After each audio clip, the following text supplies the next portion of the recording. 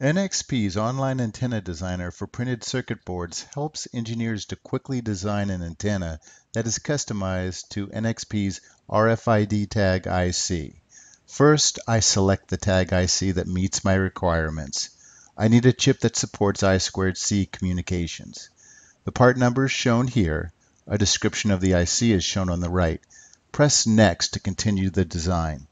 I can now specify the geographic region of operation, which determines the frequency at which the antenna will be matched to the IC.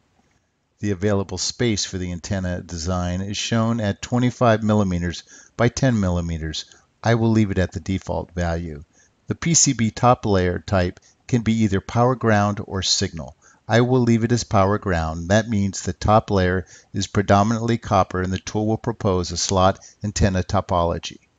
The antenna topology and corresponding parameters are now shown.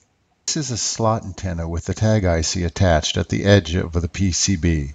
Multiple parameters are available to optimize the antenna performance. These are shown here. The slot width and slot spacing are selected for use in the optimization. The definition of parameters for this antenna topology can be seen here. Pressing the Optimize button starts the optimization of the read distance. The optimization may take several seconds or up to a minute, depending on the number of parameters used for the optimization.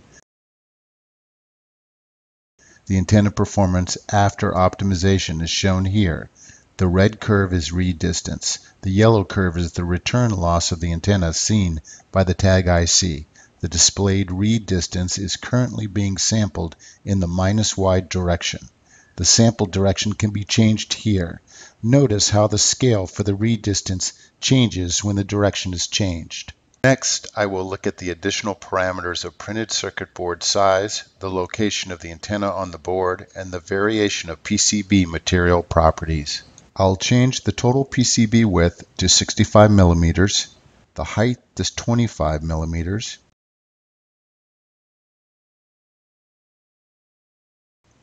I can offset the antenna to the right and change the dielectric constant of the printed circuit board material, and also modify the loss tangent to match the value of my printed circuit board. Previous optimization only allowed a limited number of degrees of freedom. We can now see how changing additional parameters modifies antenna performance.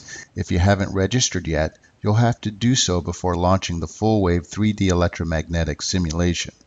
Registration is free and allows you to save your work or share the antenna design with others. Logging in, you can launch the full-wave electromagnetic simulation in CST Microwave Studio.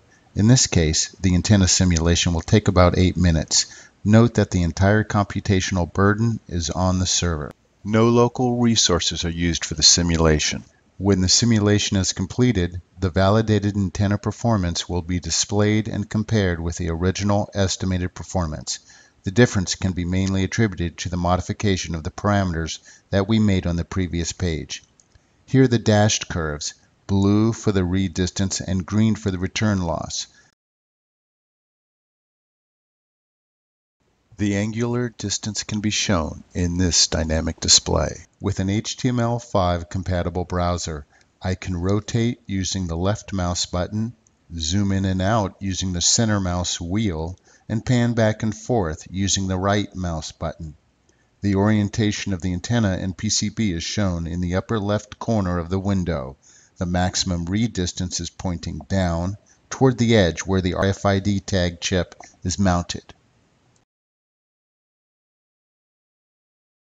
The near fields resulting from the Microwave Studio simulation can be seen here. Both the electric and magnetic field magnitude are shown. I can view a summary of my design, including the original estimated performance. I can add notes, view near field data, and view the read distance versus angle.